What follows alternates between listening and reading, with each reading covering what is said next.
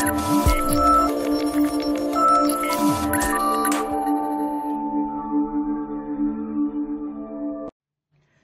friends, welcome back to our channel. So in today's session, we'll discuss about one more function in OpenCV, that is a draw lines. So in the previous session, we have discussed about the two functions to draw the rectangle and to draw the circle. Now we'll discuss about one more function, that is a lines. So first let us see the syntax for drawing the lines, and then we'll implement that one. So line cv2 dot line is a function, and this function is used to draw a line on a specified image. So now what are the arguments? cv2 dot line, the first one is the image in which we want to draw a line, and the next one is a start point, that is a coordinate, x and y coordinates, and the stop point, because in order to draw a line we require the start point and the stop point. So the start point and a stop point, and then the color channel, so which is represented in red, green and blue, and then the thickness of the line to display, right? So this is the syntax for drawing a line. Now we'll see. So first we have to import the OpenCV, that is the CV2, and now first we have to read the image. So I will read the image into img. So cv2 dot the function im read, and take the image. So I will take the image from here. So we had a more number of images, so I'll take the image, right? So this one.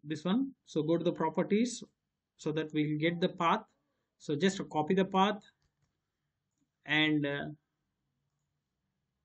give the path here.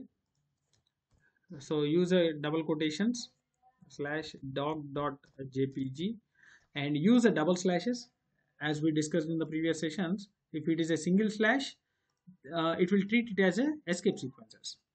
Now the image is available in img. Now we have to draw the line. Okay, so result image is equal to cv2 dot line. So on the img we have to draw the line. So give the coordinates 100, 100, and start point from that position till 500 and 500 position, end point, the color.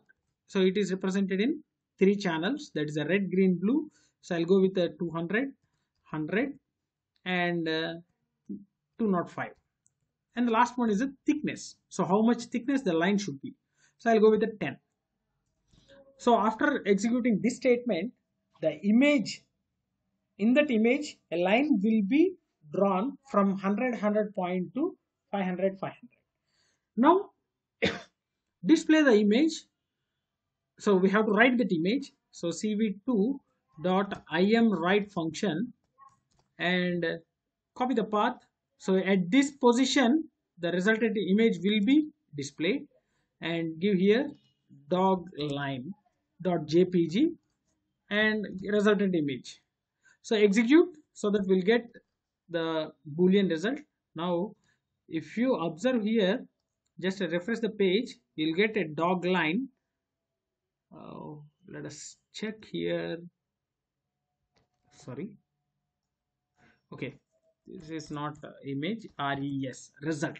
Okay, yes, because our output image is in result row, so we have to display that result as a dog line.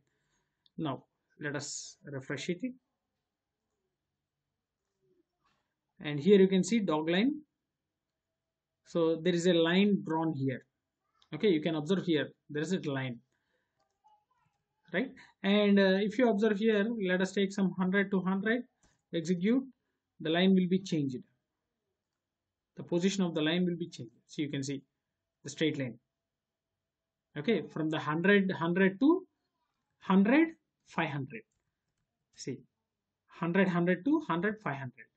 So now this is how we can draw a line. Okay, if you change the color, the color will also be changed. See, just go to the refresh the page so that the color will be changed. So you can observe here the color has been changed, right? So in a simple way we can draw the lines on the image. So for that we have to use a line function.